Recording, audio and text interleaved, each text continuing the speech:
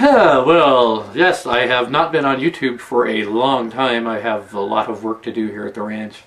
It's amazing how much work, time, and effort growing food is. The field out here where we grow some of our vegetables takes a hell of a lot of work. Henry David Thoreau, he had his bean field at Walden. He was actually squatting on the land, and he actually the wood that he used to build his cabin, 10-foot square cabin, he sort of owned it and he sort of didn't own it. He said that a person could live on just 2 or 3 weeks of work a year. And he hoed his beans, and I suppose he sold his excess pinto beans. And I think he was understating the time he spent working on his bean field. Because out here we've got only 6 rows of pinto beans, and it takes a hell of a lot of work just to make sure that they don't drop dead, to get the weeds out of the damn field.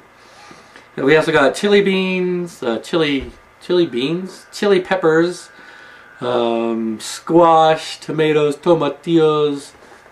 A hell of a lot of work, so I haven't been on YouTube for a long time.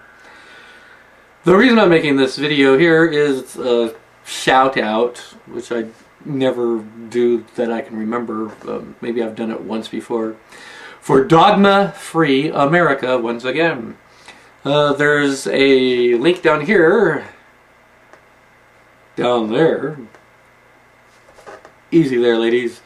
There's a link down here in the video description box, and some of you guys out there, to the link to Dogma Free America, and the latest episode of the podcast will be up at the top of that webpage.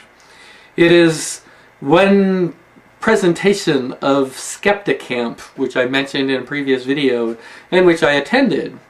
And in that episode, you can actually hear me yelling from the audience. And the first thing I yell out is, I for one would love to know, because the presenter, who's an astrophysicist, was describing what energy is. And in my presentation I said energy was the ability to perform work, a system's ability to perform work. And Matt Young in the audience bludgeoned me. He stopped my presentation and he objected to what I was saying. He said nothing I was telling everybody was correct, and he started to argue with me. And he said, that's not what energy is. And I was trying to argue with him and still get my presentation in. I timed my presentation for 25 minutes, and Mr. Young was eating up my presentation by saying what I was saying was wrong, and what I was saying was right. What he was saying was wrong. And instead of my just saying, shut up, I'm right, you're wrong, I engaged him in a argument. And I'm hoping to put that video, somebody in the audience was kind enough to videotape my presentation, and the presentation that I'm going to link down here to Dogma Free America, the presentation on skeptics and energy. And you can hear me when the astrophysicist tells Matt Young in the audience, energy is the ability of a system to perform work. And Matt Young is, he tried to argue the same way that he argued with me to the new presenter, the astrophysicist. Astrophysicist said, I have the Ph.D., I'm right, we're moving on. I wish I had said that, and I would not have had my presentation torpedoed. So you can hear me yelling out in the audience, Neenier, Neenier, Neenier. Because I'm 8 years old. And everybody laughed. Link down here in the description.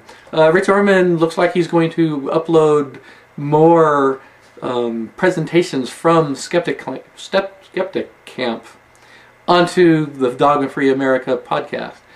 And I do have the video of my presentation, but I do not at the moment have permission to upload it to my channel. If and when I do get that, you can see that my presentation is going along, and then Mr. Young in the audience interrupts my presentation and tells everybody and tells me that I am wrong, and you can just see my spirit is being crushed and I'm imploding, and I have no idea how to deal with this criticism. Like I said, I shouldn't have engaged him. I just should have said, shut up, it's my presentation, I'm right, deal with it. I didn't do that. You can see it took me several minutes to recover from that terrible blow, that terrible criticism that was not even warranted. Dogma, Free America, Skepticamp episode. If you're interested in skeptic topics and energy, quantum physics, and New Age beliefs, I think you'll find the 16-minute presentation worth listening to.